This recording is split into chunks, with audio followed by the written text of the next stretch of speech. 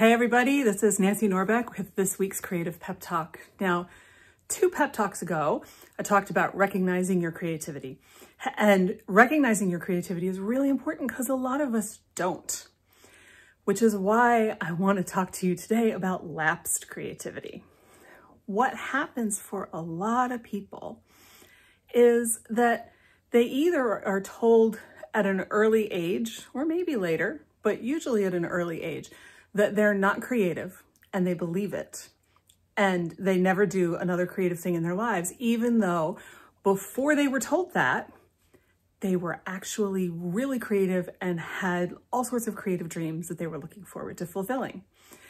Or sometimes, you lose track of your creativity because, hey, it's easy to do creative stuff when you're a kid, when you're in high school, maybe when you're in college, but after that, you got a job, you got a family, you got all these other things you need to do, and it falls to the bottom of your list. Now, both of these things are really, really normal, but they're also a problem. Our culture tells us that our creativity is not important, right? The important things, and they are important, are things like feeding your kids and paying your rent, right? I get it. Those go up to the top of the list.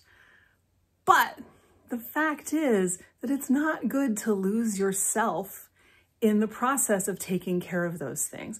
And our creativity really is the truest expression of ourselves in many ways.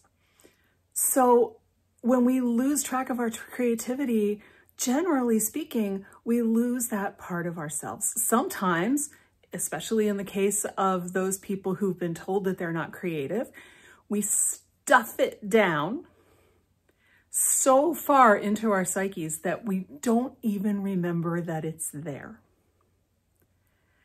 The thing is, it is there, and it still wants to be expressed. It still wants to come out. It's an important part of who we are, even if we don't realize that it's there. Even if we are convinced that we do not have a creative bone in our bodies, which is so not true, because every one of us was a kid once and drew or sang or built stuff out of Legos or whatever it was that we did. But if we really believe that it's not there, this part of ourselves just sits there abandoned and resentful, and it festers. So, part of my mission is to help people to bring this part of themselves back. It's super important. The world needs your creative work, even if the world is a small part of the world.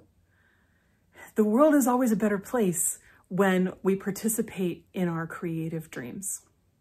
Always. So I've been working on a course to help people who have lapsed get back in touch with their creative selves and start doing their creative work again. As of filming and recording this episode, it's not ready yet. I'm still interested in talking to people who've been there to hear their perspective on what they need. And so if that's you, I would love to hear from you. I would love to set up like half an hour to talk to you. You can find more about that in the show notes. And I've actually written a longer piece about this, including my own story with it, for this week's Substack newsletter, which went out a couple days ago. And you can find the link to that in your show notes too. So if you'd like to help me out, I would love to hear from you. I would love to hear your experience and what would be helpful to you. And feel free to read the story. And if you know someone that it applies to, please share it with them.